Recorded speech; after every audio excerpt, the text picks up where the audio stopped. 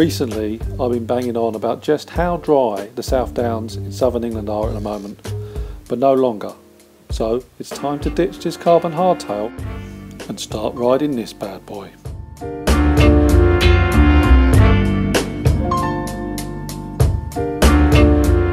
This is a 2012 Genesis IO-ID. At first glance it looks a bit like a single speed, but in fact it has hub gears. The reason this bike is particularly well suited to UK winter riding is because the hub gears are housed in a sealed unit, so they should be maintenance free.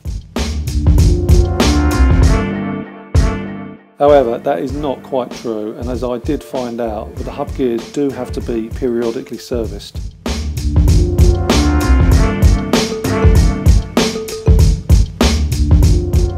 So let's talk about how this bike performs on descents,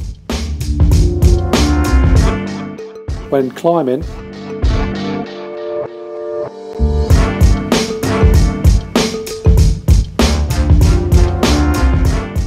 and on single track.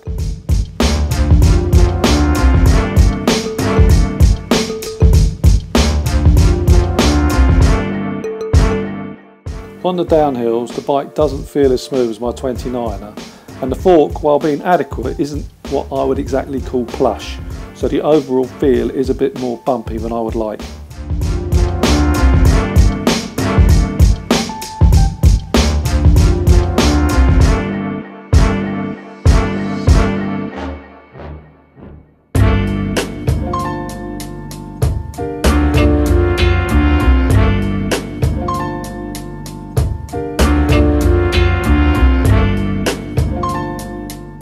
The bike climbs pretty well, but is only limited to 8 gears, so if it gets really steep you'll probably find yourself searching for that extra low gear that just isn't there.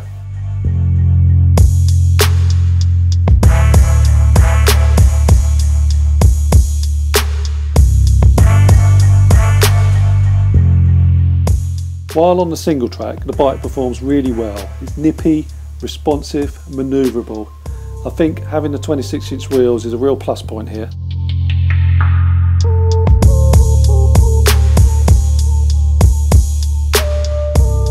Let's now talk about some of the bike specs.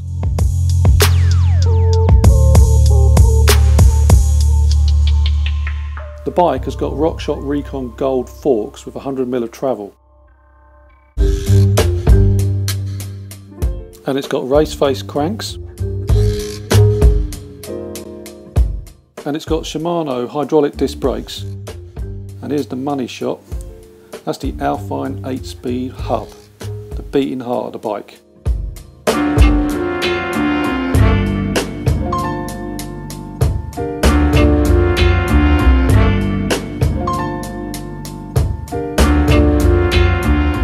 Right, let's summarise then. The hub gears are great, really suited to a UK winter as they are in a sealed protected unit.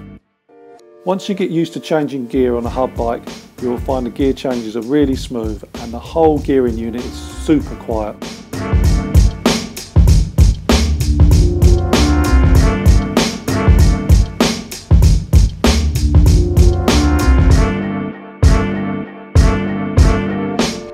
On the downside, the bike is not maintenance free, as I found out to my cost.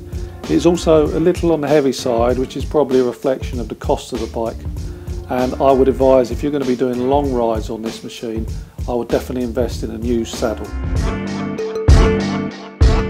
If you'd like to ride something a bit different other than the dominant brands you see out there, then this bike ticks a lot of the boxes.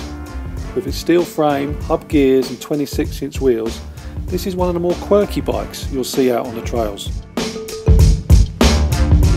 But for me, it does exactly what I want it to do. Keeps changing gears in a smooth and quiet fashion, whatever the weather.